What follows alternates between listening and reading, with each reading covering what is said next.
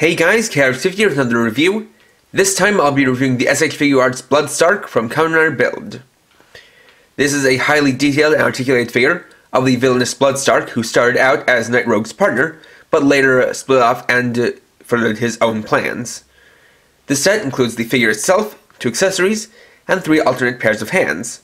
So, let's get started.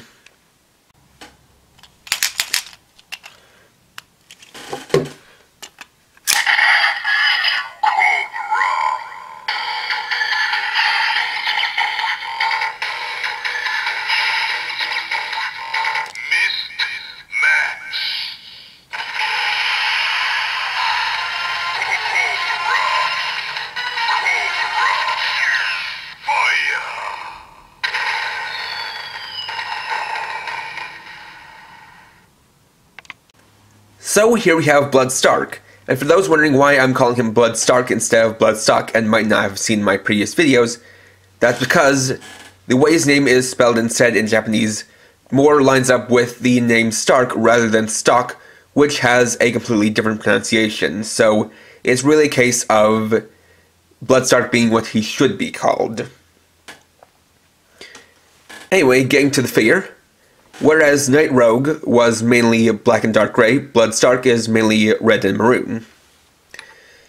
Starting off with a look at his head, we can see that similar to Rogue, he's got a mask covering his face, in this case in the shape of a cobra. You can see the head here as well as the hood, where you can also see a couple of nice little eyes molded in behind it.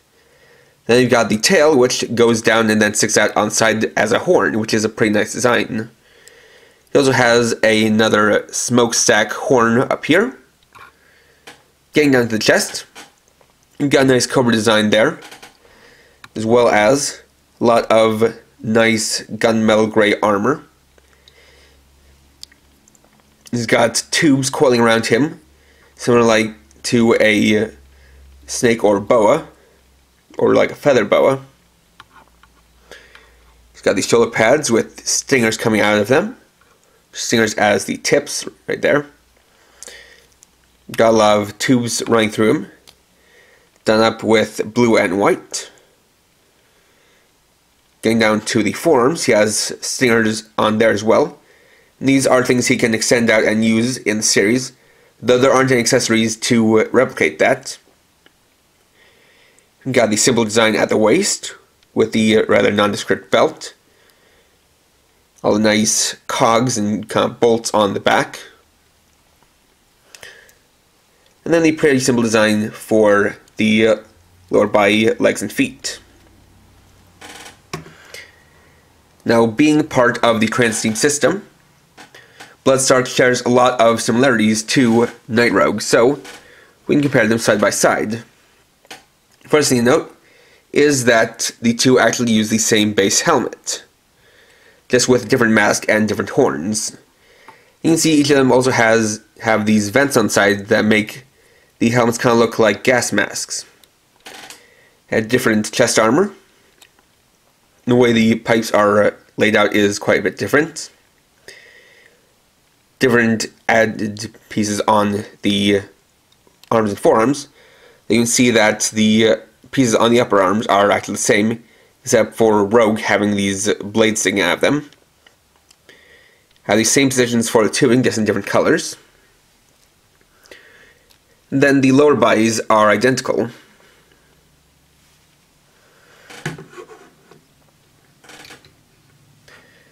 So articulation-wise, he's basically got all of the same articulation as Rogue as well. Ball jointed head, with a neck that's also on a similar ball joint. Full rotation of the shoulders, which you can go in and out. And the shoulder pads are on these hinges, so you can move outwards like so. Has a bicep swivel.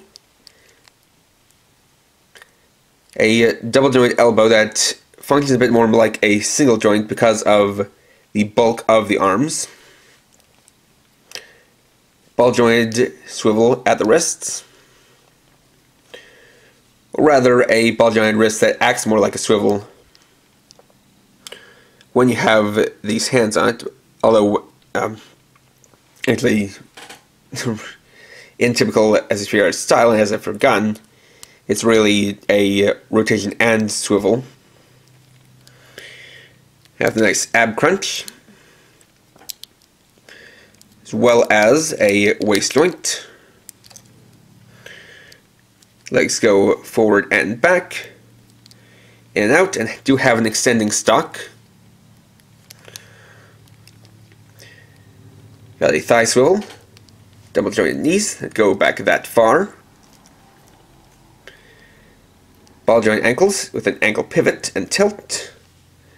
And then the always strange toe joint.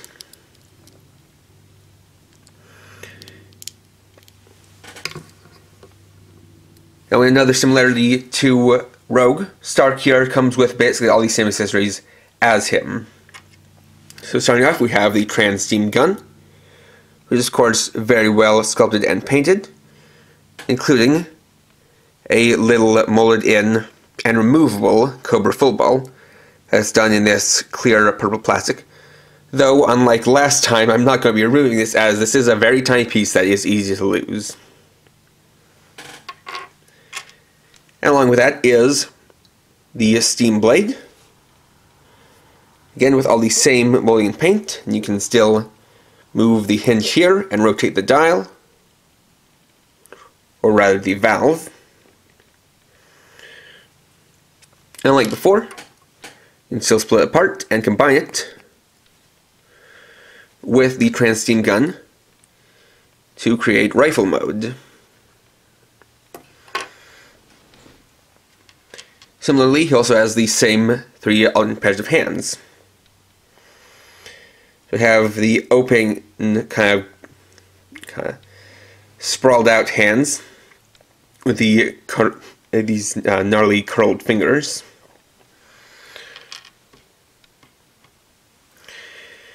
The more common relaxed hands.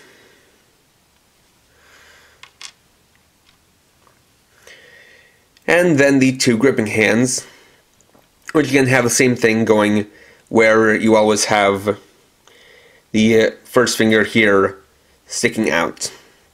Which again is the kind of thing where I wish that there were 2 pairs of gripping hands, one with the finger extended, one with it inward. And of course, for that you just slide the weapon into the grip.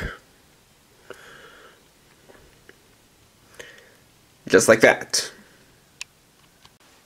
And the last thing I'm going to be looking at are these 2 pieces, which are the Tamashii Effect Steam.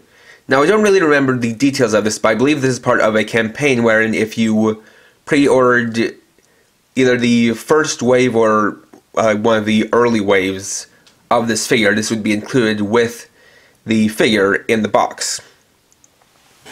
And so these are 2 pieces consistent of a stand, an extension piece, and then the actual effect. Where these can be used alongside your Kamen Rider build figures. Now, the default formation here is intended for the SHF build rabbit tank form, as when he transforms in the show, he gives off an effect of having steam coming out of his body. Those are also meant to be used in conjunction, or advertised as being able to be used in conjunction with Stark and Rogue. For Blood Stark, it's shown that it kind of let you put the pieces like this to show steam coming out of the tubes down here.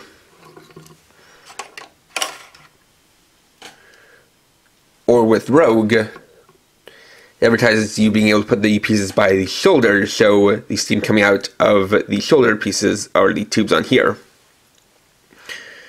Though in truth, that is not quite as accurate, as for Night Rogue and Blood Stark, after they transform, they actually have fireworks coming out of the tubes on their bodies. Though in order to use them like that, you need to use the plugs in the backsides here, and have a couple of Tamashii Act 4 stages, something I do not have nor intend to buy. This is definitely not something that is a must-have in terms of getting this set. It's just a nice little bonus if you want something to post some of your figures with. And there we go.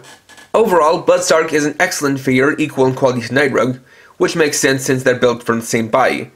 They have the same level of detail and articulation, and they do share the same, basically the same accessories, but that's just a product of how similar they are in general.